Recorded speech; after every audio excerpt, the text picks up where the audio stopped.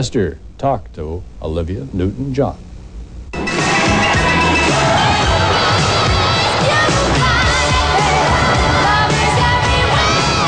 Her HBO World Stage special was 6 weeks of shooting and 25 hours of footage in the making, and sent Olivia Newton-John on the adventure of a lifetime with director Brian Grant. At the beginning of the show, he told me that, don't worry, he says, you won't have to do anything you don't want to do. Well, I'm not very good with heights. I'm rather nervous of heights. So the first week he has me up in helicopters, he has me on mountaintops, he has me on a ship's rigging.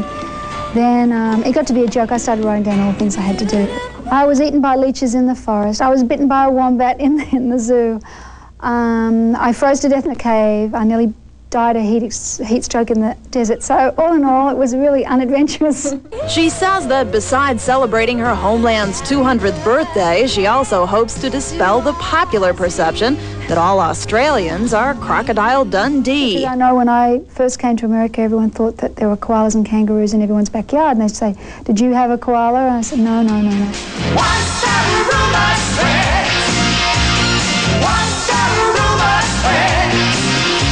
Much of the music in the special was written for her new album, The Rumour, much of it written by Newton-John and reflective of her outlook on life, like Old-Fashioned Man. I'm an old-fashioned man who treat me just like they used to.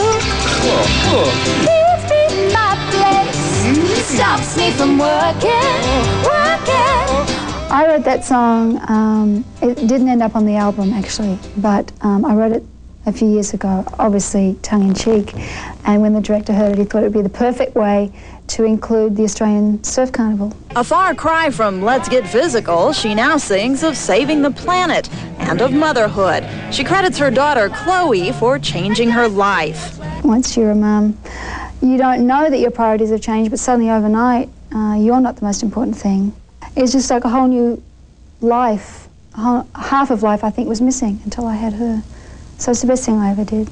And now, special complete, Olivia Newton-John is returning to her private life, running her chain of 16 Koala Blue boutiques, and she says, hopefully, expanding her role of mom with another child. Sherry Sylvester, CNN, Hollywood. Olivia Newton-John is near 40, and this past week, Mick Jagger turned 45.